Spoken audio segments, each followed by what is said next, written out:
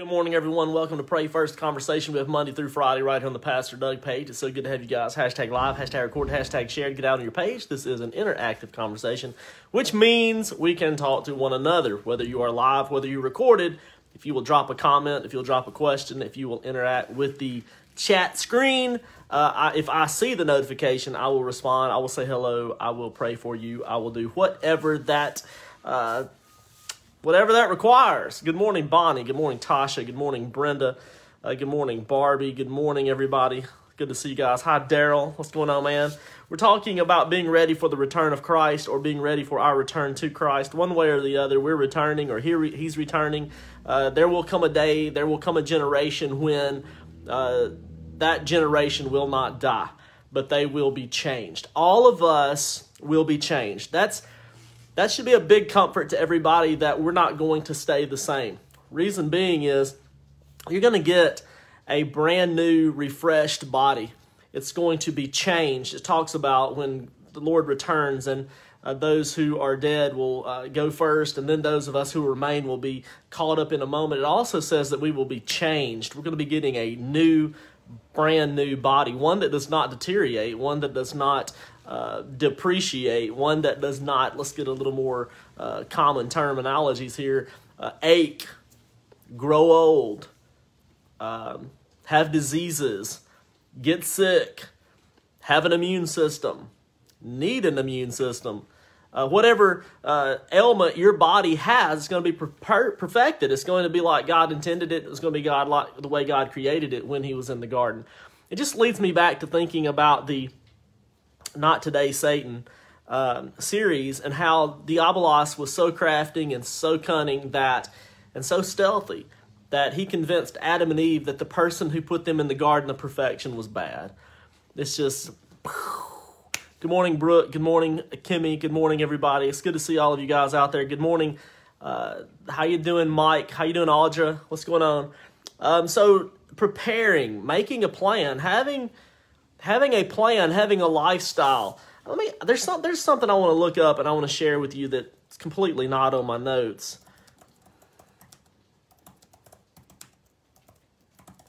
That I want to just, I don't know.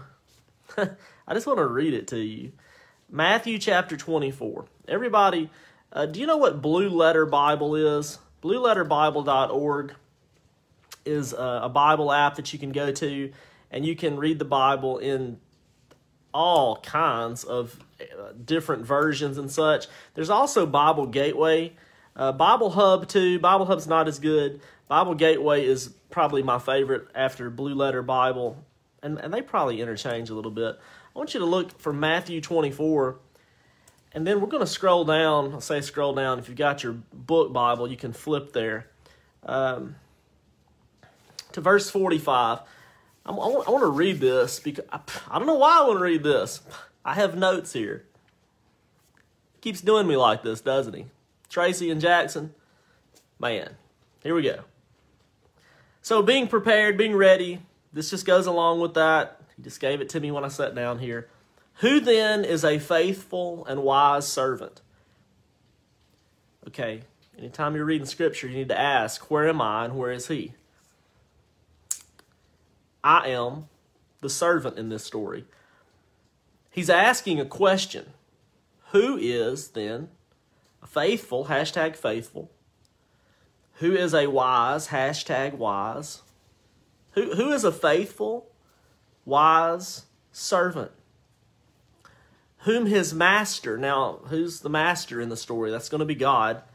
Go ahead and tag your friends in this as well and post this out on your page. Share this out. Make sure people are seeing it right now. Trying to get them here live. It's just a different dynamic live. Those of you watching it recorded, I mean, it's the same powerful stuff. It's the scripture. His word will not return void. It will accomplish what he sends it to accomplish. But try to tag them into the room.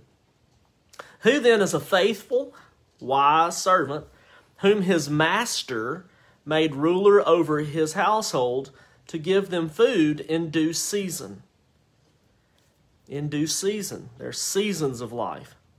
Blessed.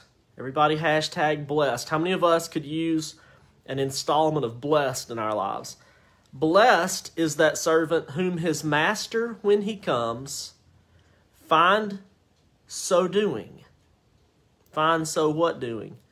Feeding the household, being wise, being faithful. When the master comes back, blessed is that servant by the master when he comes back and he finds him feeding. Peter, do you love me? Yes, I love you. Peter, do you love me?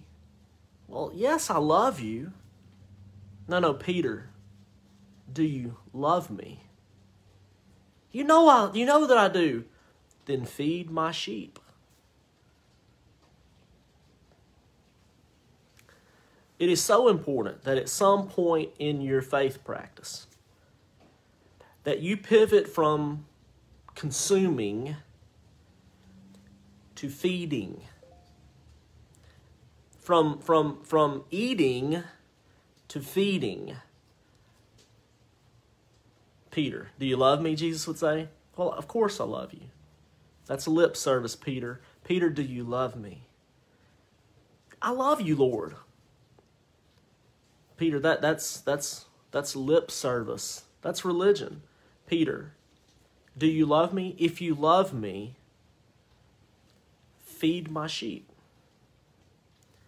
Who then is a faithful, wise servant, whom his master made ruler over his household to give them food in due season? Blessed is the servant whom his master, when he comes, finds him so doing. Assuredly, I say to you, that he will make him ruler over all his goods. But if that evil servant says in his heart, come here. If that evil servant, notice he didn't say that bad servant, that lazy servant, that false servant. He calls him evil. But if that evil servant says in his heart, my master is delaying his coming, and begins to beat his fellow servants. In other words, you can hurt Jesus' Father's children by beating them, by harming them, by hurting them, by being unloving towards them. If you start beating each other, he's not coming back today, I'm just going to beat these fellow servants. I'm just going to judge my fellow servants. I'm just going to be unforgiving towards them. I'm not going to... Listen to this. Begins to beat his fellow servants and to eat and drink with the drunkards. In other words, consume for their own personal well-being. Consume for their flesh. Consume, this is my life. I work hard for the money. I'm going to consume it. I'm going to use it. I'm going to build my life's treasures here on earth. And Scripture indicates that where your treasure is, there's where your heart will be also. That's why a lot of our hearts are not towards heaven. A lot of our hearts are so here on earth that we struggle, we scrape, we claw, we beg for moments of life to continue staying here. I don't want this to come across wrong to those of you who may not understand, but this is not my home. This is not where I'm from. This is not where I want to stay. My heart is in my family. My heart is in loving our church. My heart is in loving you here at Pray First. My heart is in developing organizations outside of the church that can reach people who will not allow the church to reach them with the same love of Jesus, such as Destiny Center, that can interact with community and governmental organizations and do things that can help love people and help people with services that the church cannot, for legal and financial reasons, and for people who will not allow the church to even minister in their life. My heart is for those things and those people and those activities, but it's because there's something inside of me that is switched when the Holy Spirit come into my life and I'm saved and I'm born again, that wants to feed his sheep, that wants to express my love and devotion to God, not in a song. I mean, I do that. I worship with my songs. I worship with my clapping. I worship by closing my eyes. But when Jesus says, Doug, do you love me? I don't want to just say, shout to the Lord, all the earth, let us sing. When Jesus says, Doug, do you love me? I don't want to just sing, oceans. When Jesus says, Doug, do you love me? I don't want to just, sing whatever the song is on the weekend. When Jesus says, do you love me? And when the master looks at me, his servant, I want him to say, you know what, you have fed my sheep. You love me. You didn't just sing about loving me. You did something loving towards me. You fed my sheep. Doug, don't get so captured and trapped in thinking about being right. I'm not commanding you to be right. Doug, you can be wrong. Matter of fact, Doug, there's so many things you're wrong in that you don't even know it. You don't even realize it, Doug. But you're on the wrong side of the argument. You're on the wrong side of the thought process, Doug. There's a way that seems right to man, Doug, but in the end, that way leads to death. But Doug, don't stress about that. I'm not commanding you to be right, Doug. I'm not commanding you to to get your opinion across. I'm not commanding you to convince people. I'm not commanding you to judge people or to point things out that's wrong in people's lives. And Doug, I'm not commanding you to discipline my children. Those are my children. I'm not commanding you to beat them, hit them, or do anything. Doug, the only thing I'm commanding you to do is to feed them, to love them. I'm commanding you to love them, not be right. Not even change them, not convince them, not bring them over to your side. Doug, I'm commanding you to love them. And you can love them just like you are, and you can love them just like they are. But if that evil servant says in his heart, my master is delaying his coming, and begins to beat his fellow servants and to eat and drink with the drunkards, consuming. It's very difficult for me to, and here's the bad parts of me, the parts that evidently doesn't love Jesus, or the judgmental parts, the dirty parts I don't like about me, is watching people live their lives in total consumption of the world around them, but never contributing back. That bothers me tremendously. It shouldn't, because I'm not commanded to keep score or to watch or to, but I know the blessing that comes, number one, when you do something for someone else, or you serve on a church team, or you do something for a neighbor, you do something for a family member. I know the person that receives the blessing gets a lot, but boy, something inside a follower of Jesus, it's like food for their soul. It changes everything when you give your life for something bigger than your own life. When you're not just trying to buy this or that, or have this or that, or make sure your family can go here and do that, or when you're not so focused on that, something God-like happens in laying down your life for someone else, or giving up your time, your energies, your monies, your efforts. Having not just a monetary budget, but having a scheduled budget where you say no to a lot of things so you can say yes to some right things and some other people. And I just think that I think it's a sign. I think it's an indication of many and few. I really believe that. He says, woe to the evil servant who says in his heart, my master is delaying his coming, and begins to beat his fellow servants and to eat and drink with the drunkards. The master of that servant will come on a day when he is not looking for him, and at an hour when he is not aware. And he will cut him into two pieces and appoint him his portion with the hypocrites, and there shall be weeping of gnashing of teeth. In other words, blessed is the servant when the master comes, finds you doing the master's work. And I guess that's what the Lord wanted me to say to you guys today. Can I appeal to you one more time? Find a way to feed the sheep. Something that we do, something that I do, something that we do that is off the charts deception. It's when something gets in our hand, we keep it. Like everything that comes to us, we keep. Like, I worked hard for this money, it's mine, I'm keeping it. This blessing is mine, I'm keeping it. The time is mine, I'm keeping it. The spouse is mine, I'm keeping it. The family is mine, I'm keeping it. And everything that kind of gets in our hands is kind of like our hands. Our life is like the black hole. If we get it, we're keeping it, and we're consuming it. When you look at throughout Scripture and it talks about blessings and things that are given or handed or in your hand, a whole lot of the times it's talking about those things as being seeds. And in those seeds are the potential to multiply and grow and do bigger things. But if a farmer constantly purchases the seeds and then cooks them and eats them themselves, there's no return, there's no harvest, there's nothing planted.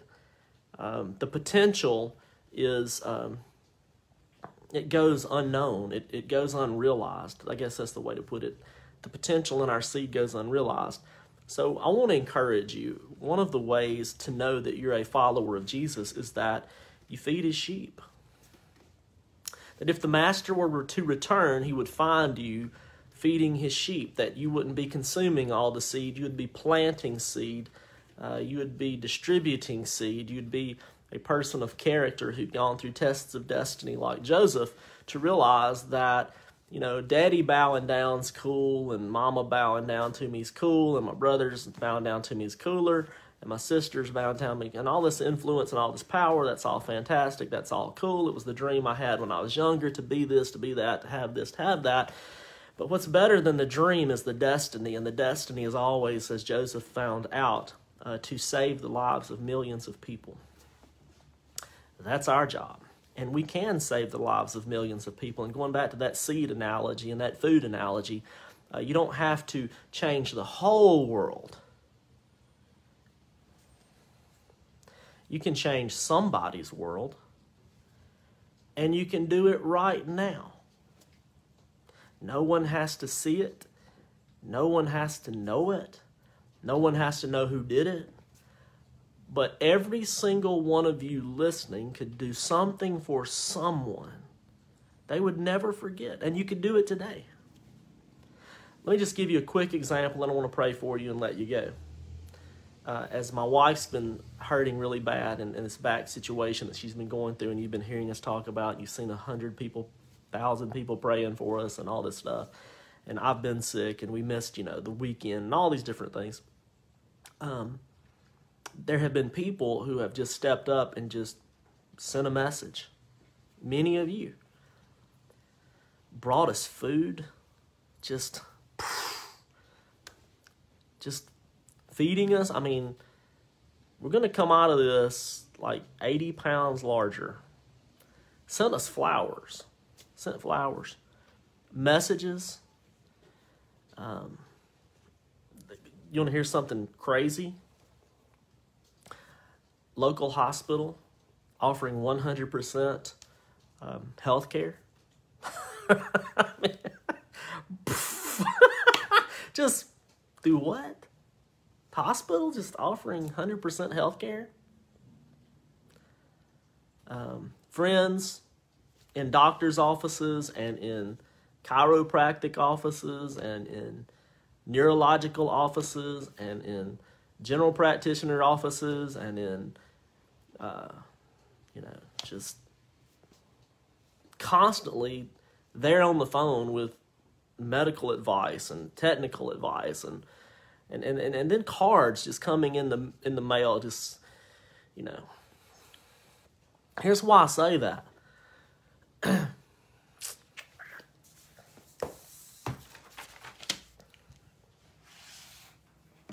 We will never forget that.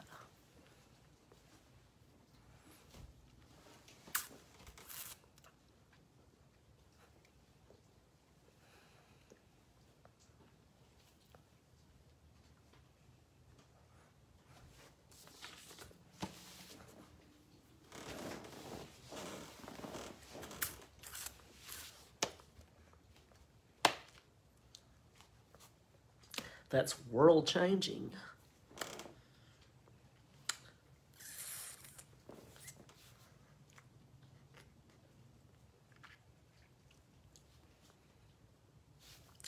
Life-changing stuff.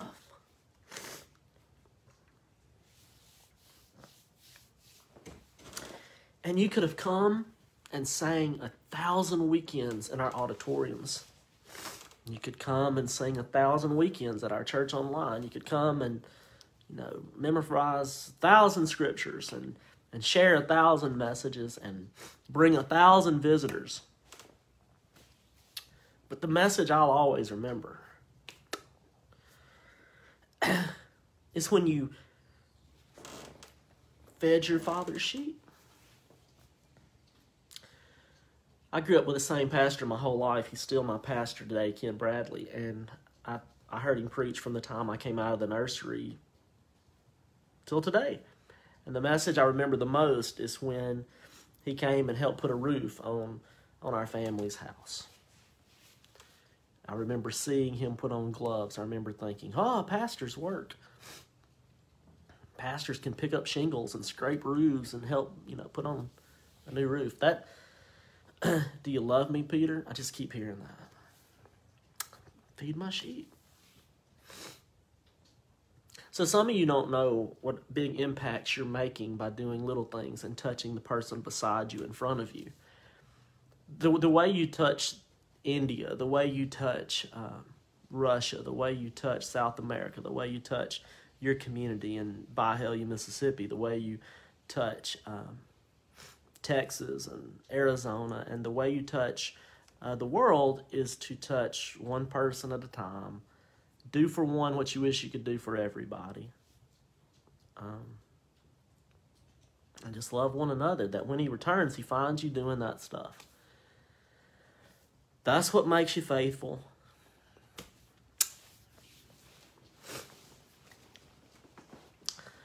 And that's what makes you wise. So, let me pray for you.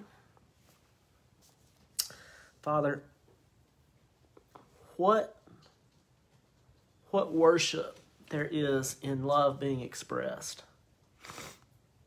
God, help us to realize on a greater level the impact that our love, that our worship has when our love is expressed to you by loving one another. God, help us to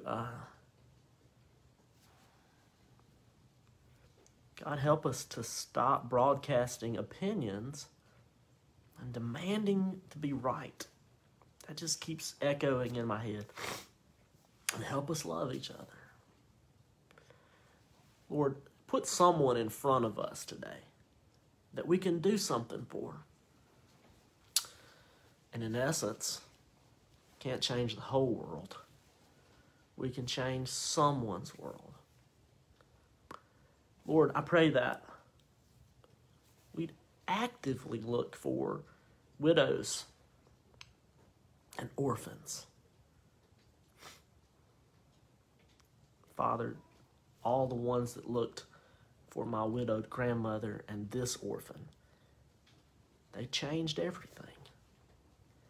Not just for me, but the people I get to touch and minister to and feed the sheep. And those people that did that stuff for my mama in 1976, 77, 78, the 1980s, the 1990s, that helped raise me, that helped love me. Lord, I pray that you'd call more people into the ministry of children. Not just the children, but the families of the children, that we would co-labor together to help raise our children in the nurture and the admonition of the Lord, so that when they grow, they will not depart. They may take different paths, they may find different struggles, but something is going to be there that constantly calls them back to the Father, that constantly draws them back to the Mother, that constantly turns the hearts of the children back to the fathers and mothers, and vice versa, God. I pray that you'd call us to that. Father, I pray that while this dream we may all have to do something significant draws us towards an area in our life where we pass the tests of destiny, God, that in the eventuality you will cause us to live in destiny. It's more important. In Jesus' name, amen. So guys, do you love him? I'm going to ask you, do you love him? I know y'all love me. I feel it. I see it. I'm appreciated by you. But do you love him? No, I know you say it, and I know you feel it, and I know you think it. But love and worship is not something you think and something you say and something you feel. Worship is love expressed. Do you love him? Do you love him? Then feed his sheep. Bye, guys. Hashtag live, hashtag record, hashtag shared.